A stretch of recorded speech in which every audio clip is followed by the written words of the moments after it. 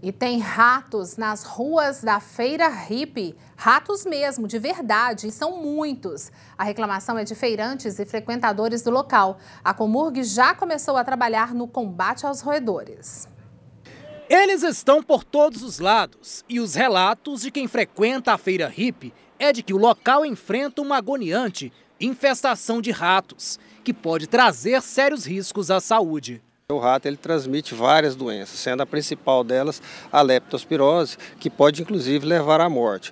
E ela é transmitida pela urina do rato. Então aqui nós temos uma situação que quando chove, molha, as pessoas às vezes estão até descalços e ficam convivendo com essa urina que fica espalhada aí em todo o ambiente. E em alguns momentos também esses animais eles podem se locomover nas latas, principalmente lata de refrigerante, lata de cerveja, e contamina a superfície da lata e a pessoa quando vai tomar esse refrigerante ou essa cerveja, ele também pode se contaminar. Para resolver o problema, uma verdadeira força-tarefa está sendo realizada entre a Comurg, a AMA e a Vigilância Sanitária, na tentativa de eliminar os roedores.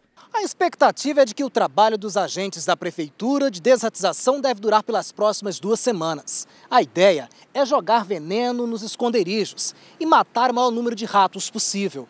Além da desratização, a Prefeitura também pretende revitalizar a Praça do Trabalhador. Nós temos que entender se essas pessoas que ocupam aqui, se elas estão para estarem aqui, e a partir daí nós vamos então fazer uma revitalização. Apesar de todo o trabalho, a Comurg pede aos feirantes e à população não deixarem restos de comida no local, o que acaba atraindo pombos, curicacas e, claro, os ratos, que já começaram a serem mortos pela população. Por mais que a Comurg faz a varreção diária e a Comurg faz a coleta diária, não deixa de ficar uma ou outra situação onde o animal, onde o rato, onde a barata, onde o inseto, onde o pombo venha se proliferar.